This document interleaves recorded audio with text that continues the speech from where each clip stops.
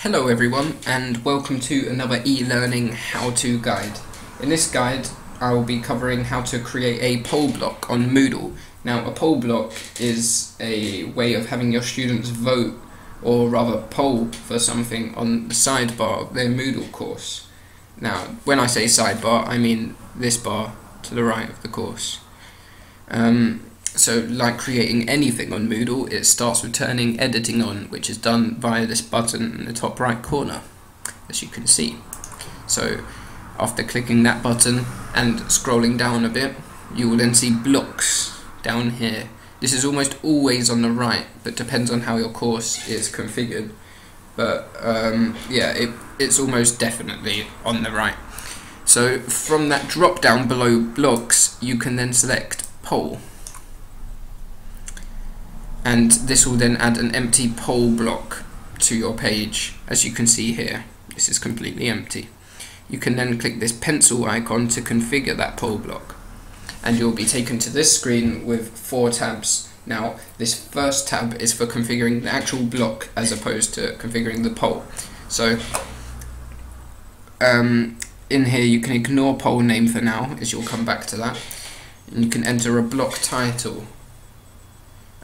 This can be left as just poll, or you may have a specific name you want to call it. For the sake of this example, I'm going to call it test poll block. Okay, and below that is maximum graph width. Now you shouldn't need to edit this, as the blocks seem to automatically fit the data, so I wouldn't worry about that. You can just click save changes, and as you can see by scrolling down, the name has now taken effect on the poll block, and you can then click the configure icon again. Now this time you can go to the second tab, create/edit poll, and this presents you with some more options. Now you have the poll name. It's important to remember that the poll name is how you as a teacher will identify which poll is which. The students will not actually see that name at all. So I'm going to call this test poll, and when that's been done you can move on to the next box, question text. Now this is what the students will see. So in this box I'm going to put, what is your favourite colour?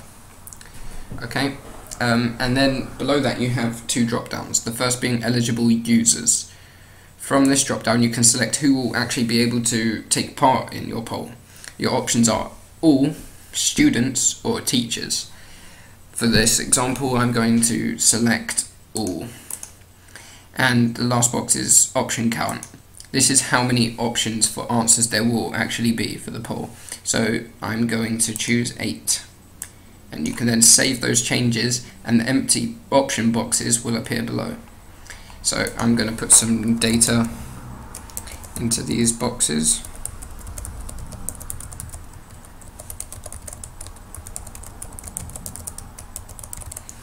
Okay, and you can then save those changes again.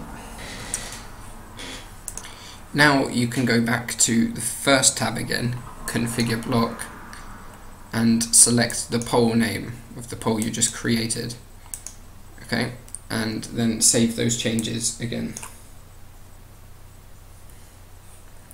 And you can now see the poll I've just created. So to test this out, I'm going to select orange and submit that result. And yep, you can now see the responses from the poll. As you can see, orange won. Okay, so you can now go back into editing that, and you have these other 2 tabs, manage polls and view responses. Now managing polls allows you to view each of the polls you've created, edit them, or delete them. You also have the view responses tab, which allows you to in detail select your poll and see who has submitted exactly what answer. So thank you for watching. That's how you create a poll on Moodle.